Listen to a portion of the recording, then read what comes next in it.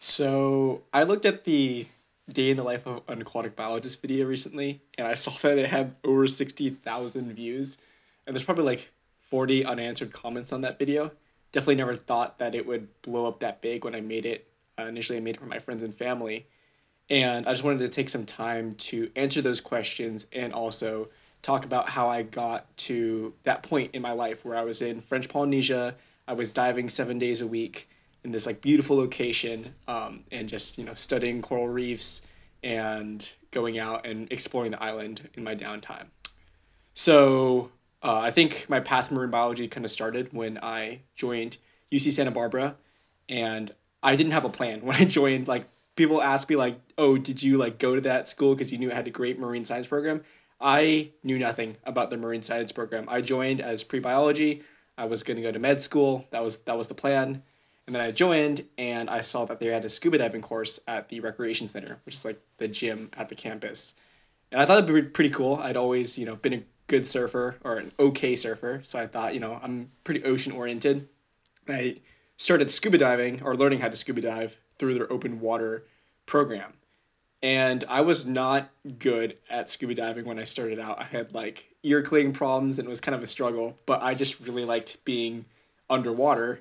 And I kind of thought that maybe that was something that I wanted to do for a career. And walking around campus, I saw a flyer for a lab. It was called Santa Barbara Coastal LTER, which stands for Long Term Experimental Research. Oh man, I don't remember.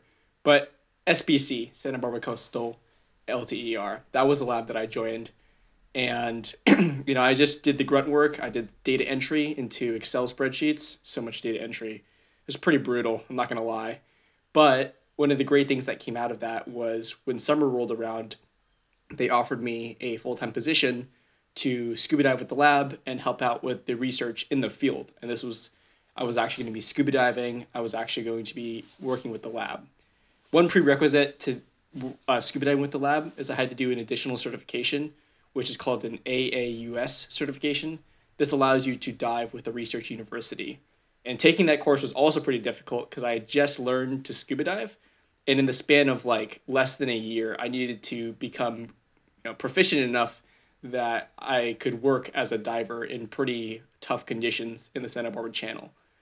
And I just did a lot of diving on the weekends. I was really committed to improving my skills and just becoming the best scuba diver I could be. It wasn't enough. I definitely like was pretty rough in the AAUS course, and even into that first job.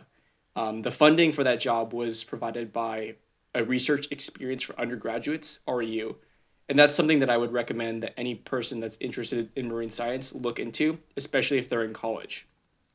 The funding for REUs is pretty nice in terms of how much they give, and also like the programs that they fund are pretty aligned with a lot of the work that students want to be doing. So I did that REU. I was diving, anywhere from 3 to 5 days a week in the Santa Barbara Channel, and it's pretty cold. Like I definitely learned a lot about scuba diving, about research, about field work in general. I was so tired. I remember like waking up like 6:20 a.m., being like in the lab at 7:20 a.m. and getting back to my like house at like 4 to 6 p.m. And they were just long physical days, but the diving was amazing. And even though there was all this like physical uh like strain on my body, I really liked the fieldwork aspect, and I knew that it was something that I wanted to pursue further at that time. So summer ended, my 3 month stint with SBC ended, but they offered me a part-time job during the school year. And this, I wouldn't recommend to do this, but I definitely skipped a lot of class to do this job. There's no way you can be like you need to be on that boat from 7:20 to like 5. I did not go to any class during that time. I would like do my best to like slot all my classes into like, you know, basically 3 days, and I'd have 2 days free for diving.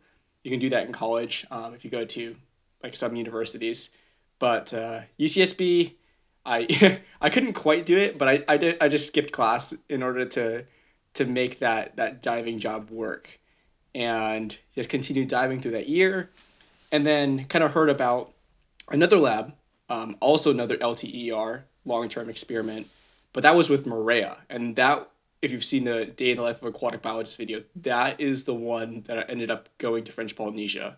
But I had to put in my work. I had to join their lab. I entered data. It was not the most enjoyable thing. I think I like counted like brine. I counted a lot of like invertebrates through a microscope. I remember it entered data about fish, stegastes, and it was pretty mind numbing. But I applied for their REU program once again to go to Maria for 3 months over the summer, and got accepted. And I was packing my bags and brought all my scuba gear out to Maria, and that what you see in that video is I was doing all of this coral reef research and this instrumentation work, and it was really building upon what I did with Santa Barbara Coastal. Um, that one was 7 days a week, though. Like, we did not get weekends off. We worked every single day. So even though it looks like I'm just messing around in like paradise, the reality of the situation is like it was also pretty strenuous, pretty physical. And I do remember like I hurt my back lifting the scuba tank out of the boat one time, and I was like I could not walk for like 2 days because my back hurt so bad. And then for like another like 5 days after that, I had to be like in the office entering data, and it was definitely like a shock to be like, man, you could like really like if you get injured physically, you are not in a good spot. Um, but the diving was still great, and I still really wanted to continue my career in marine science. So, what did I do after the events of that video? Obviously, I still make a lot of scuba diving videos, but um, I just want to talk a little bit about what happened in my career after that. So I came back from Maria and continue. I got my job back with Santa Barbara Coastal. They weren't too salty about me leaving them for warmer water, and continued my job during the school year. And I also got my dive master scuba certification, so that allows you to lead certified divers on dives, across the world. And I extended that. I thought I'd really like to teach scuba diving to other people, like I had been taught my freshman year at college. And I actually ended up getting my instructor certification, which was like has turned out to be one of the more valuable things that has come out of my uh, marine biology experience. Is that instructor certification? I really like teaching people, and it's something that I do still now. And I think if you're interested in scuba diving and you really like it, going through this path of becoming an instructor is something that everyone should consider, because I don't think there's not enough instructors out there. And the more instructors that are out there, particularly young instructors, I think the better it's going to be for the sport. So I had this instructor certification, which is pretty hard to get, like pretty high up in the diving world, at least in my mind. And I applied to the Monterey Bay Aquarium to do work for them. And if you've been to the Monterey Bay Aquarium, you know like how prestigious this aquarium is, both as a research hotspot, but also just it's a really cool place to work. And I got accepted, so I was going to work at the Monterey Bay my third year of college, and then COVID hit, uh, which that is its own story. So, COVID, the pandemic affected everyone differently, but what did it do to the research divers? Well, I got let go like pretty much immediately. There was just no way we could have done social distancing on our small research vessel. You got to take off your mask to put on your regulator. It's just like it's not great. Plus, if you get COVID, it was a respiratory illness, right? We didn't really know how that was going to affect scuba divers, and people that got COVID, like they had to get cleared out by our dive safety officer, and that process could take literally months. Um, and they couldn't work during that time. That was just how it is. Safety always has to come first, especially when you're diving for a university. So I did not work as a diver for a long time, and I was just kind of like floating around at my house. Didn't really know what to do. Just kind of like was doing school, I guess, and I did that for like a year. Um, And the pandemic started to end eventually, or not, maybe not end, but like started to let up a little bit, and the vaccines came out, and it was looking like maybe I could kind of get back into marine science. So I started applying for jobs. I was pretty close to graduating at this point, and I was looking for lab technician roles or like research diver roles, kind of similar to what I was doing in Maria, where I didn't have a specific project, but I was just helping out with whatever the lab needed. And it's really more of a diving and fieldwork focused role rather than a research one, which is what I wanted. And I could not get a job. I like couldn't even get to the interview stage, and that was really frustrating to me because I had felt like I had put in a lot of work. I had a lot of diving experience. I had this instructor certification, and I could not find a job. I don't know if that was if that's still the case, whether the job market is as competitive as it is. Um, I think now my impression is it's easier to find jobs. Like there's a lot, I see a lot of postings up there.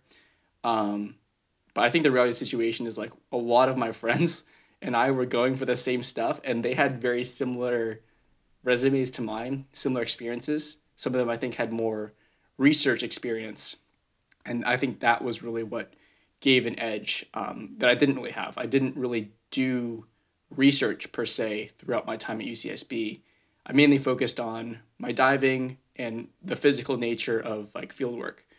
So maybe I was a great diver, but I didn't have experience, um, like a lot of experience with this particular research project. I think that was kind of a weakness that I knew I had, but I didn't really care because I just wanted to be in the water all the time. So that kind of brings me to the end point here. It's like, well, I graduated. I'm graduating college now, and I'm not doing marine science. I decided to leave the field. Um, Part of it was like frustration. I couldn't find a job. Part of it was like I got offered a role at a software company, and I looked at the salary and I was like, oh yeah, like I think I could be happy here. Um, and part of it was I was a little bit concerned about my health, and I was always thinking in the back of my head, especially when I was in Maria and I hurt my back. It was like, well, if I get injured and I'm going for this lab tech role, well, that just means my career's over. If you rupture your ear, your career's over. You like throw out your back and you like can't lift heavy tanks. Like you really shouldn't be in this role anymore. You can do research, like of course, there's plenty of great jobs in the research field. You can do a master's program, a PhD program, and just kind of dive like to supplement your project to gather that data. But what I really wanted to do was to be a lab technician or you know, like a dive safety officer or something, to someone that's really involved in the diving of it.